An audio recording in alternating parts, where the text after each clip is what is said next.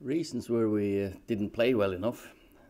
They scored on their chances. We didn't take them. So of course it was disappointing. Lately we've played better in these types of games where we've dominated. Today we didn't get the first goal, and it seemed like that took lots of the belief out of us. And you've got to say that Burnley do make it hard to play against them then. Well, I think, we've been worked very hard over the years to get some big nights and big moments on the, behalf of the club side of things and for the players, some real historical moments. But I think there's still something really special about this club and about winning here and about for our fans, of course, as well.